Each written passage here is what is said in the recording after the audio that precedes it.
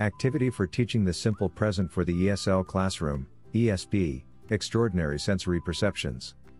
Sensory observations are always expressed using the simple present. Therefore, have your students observe their surroundings, at school or at home, and have them take notes. Hereby it's important for them to use and describe all 5 senses: sight, hearing, feel, touch, and taste. Thanks so much for watching. We are ITTT, the leading provider for TEFL and TESOL training courses. If you like this video, please subscribe by clicking the button down here and click on any of the videos here on the left for more interesting teaching tips for getting certified to teach English abroad and online.